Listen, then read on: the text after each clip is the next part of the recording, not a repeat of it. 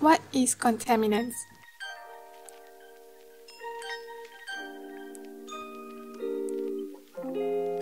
Contaminants is substances that are toxic, persistent, and liable to bioaccumulate, which give rise to an equivalent level of concern.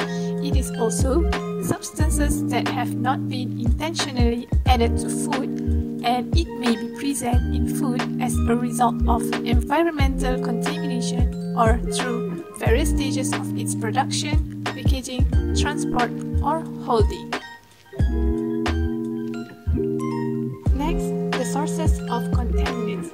It can be divided into three different sources, which are physical,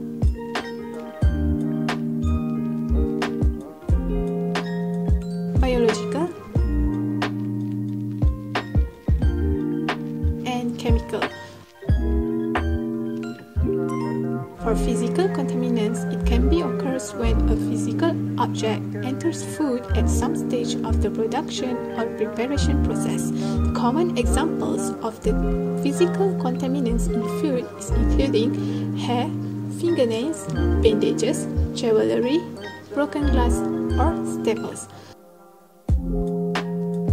Next, for biological contaminants, it can be occurs when food becomes contaminated by living organisms or the substances they produce, which causing foodborne illness and food poisoning. There are several types of microorganisms that can cause foodborne illness, such as bacteria, viruses, and parasites. Lastly, for the chemical contaminants, it can be occurs when food comes into contact with or produces toxic chemicals, which can lead to chemical food poisoning. The common example for the chemical contaminants is including cleaning products such as detergent and sanitizer, pesticides or herbicides, and toxic chemicals in metals and plastics. Next, we are looking to the classification of the chemical contaminants in food. There are 4 different types of chemical contaminants. First, agrochemical. We have pesticides such as fungicides, insecticides, herbicides, and fertilizers, also veterinary drugs. Second, environment and industrial contaminants. It has heavy metals like lead, cadmium, and mercury, PCBs or polychlorinated biphenyls, and dioxins. Third, the compounds produced during processing and storage. We have heat-produced chemical hazards such as acrylamide, furan, lipid degradation products, and the non-thermal processing and storage like trans fatty acids. Lastly, packaging-derived hazards. We have monomers such as vinyl chloride and also BPA. We are further looking to agrochemical types, which consist of pesticides and veterinary drugs. Pesticides are chemicals that may be used to kill fungus, bacteria, insects, plant diseases, snails, slugs, or weeds, among others, while veterinary drugs are an essential component of animal husbandry and modern food production, but their residues can persist in animal-derived foods and present potential food safety risks. These are the several functions and the important components of chemical structure for the pesticides. First, fungicides.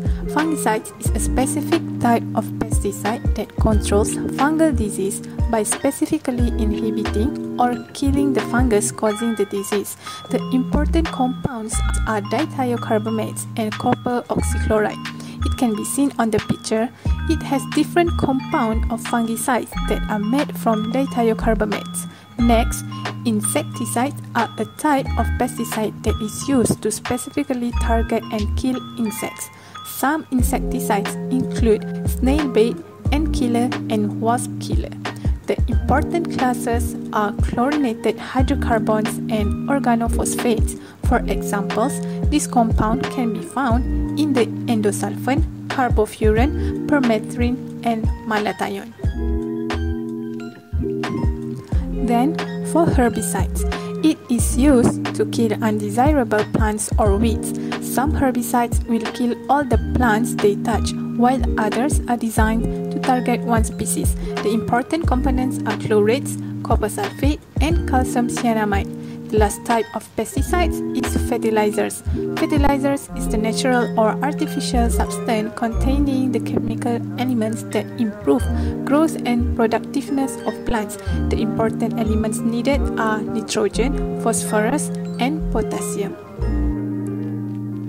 Now, I'll be talking about the effects of processing on pesticide residue. Firstly, washing. Washing is a common practice in most of households. A study shows that washing with sufficient amount of water can remove pesticide residue. Here are the factors affecting washing.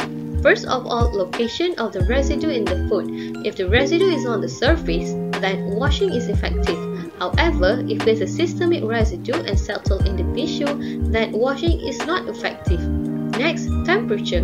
Hot washing and blanching are more effective than cold washing. Lastly, water solubility. Pesticide with higher water solubility can be removed easier.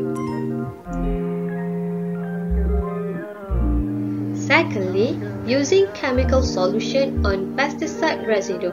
We have two different solutions here. First, acidic solution. Soaking in acidic solution at concentration of 5 and 10% for 10 minutes indicates proficient reduction of pesticide residue. Acidic solution gives more pesticide dissipation than neutral and alkaline solution. An example of acidic solution will be vinegar. Next, neutral solution. Salt solution, or known as natrium chloride, is largely used to decontaminate the pesticide residue. Studies prove the efficacy of saltwater washing for dislodging the pesticide from fruits and vegetable surfaces. Besides, it has been reported that as the concentration of the washing solution increased, the amount of pesticide residue removed also increased.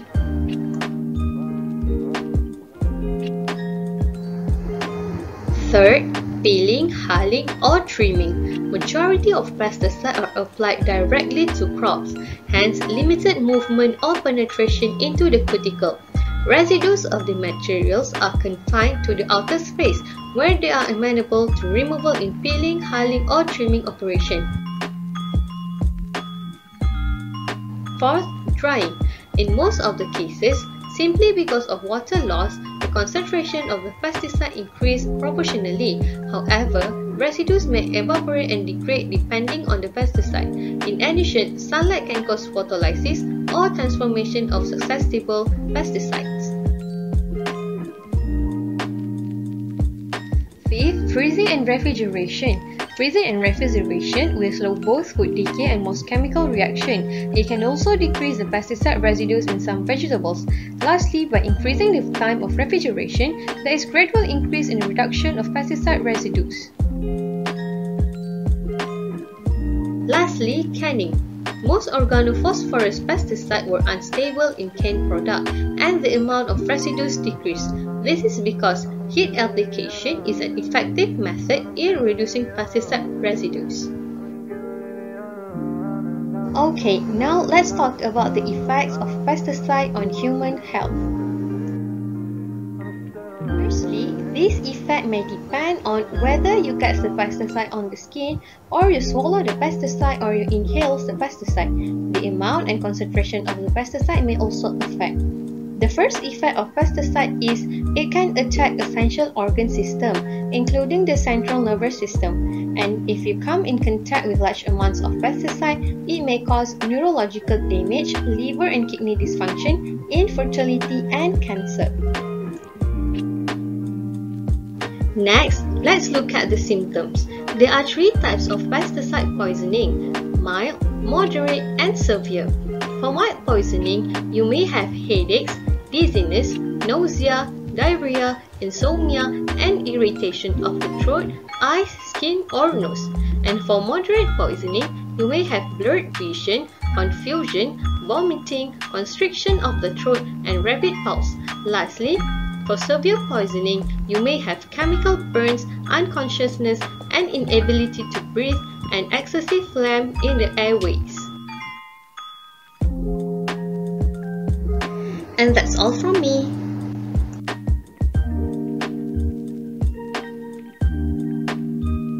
Without further ado, let's move to the analysis of contaminant. There are two types of analysis method usually conducted for contaminant. Firstly is the gas chromatography mass spectrometry, or we call GCMS, which is suitable for volatile and semi-volatile compound found in the contaminant. It separates the components with similar boiling point. It also detects the peaks and the retention time. Another method is the liquid chromatography mass spectrometry, or LCMS, which is suitable for more polar, thermolabile, and less volatile compound. Besides, the modern and new generation pesticides such as fenvalerate and deltamethrin are also analyzed using the LCMS. Now that we have discussed on common method of contaminant analysis, let's discover a deeper understanding on how they work. The maximum residue level, MRL, is the highest amount of an individual pesticide residue that is permitted to be present in or on food or animal feed. Thus, it is crucial to operate the method available to ensure the food safety level.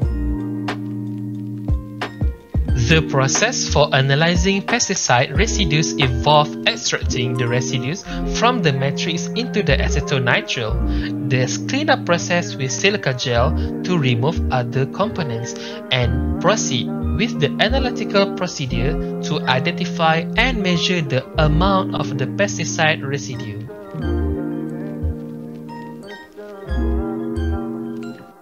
Interestingly, there are various research works that have been done in contaminant analysis.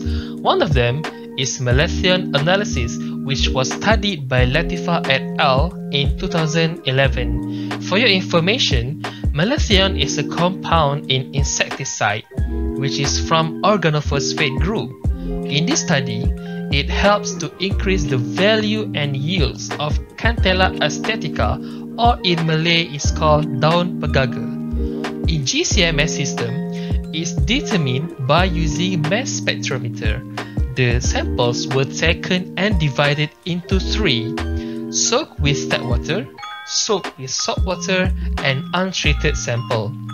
The samples were extracted via liquid-liquid extraction and then cleaned up by the silica gel, and then they were run in the GCMS to obtain the chromatogram. Then the results were interpreted.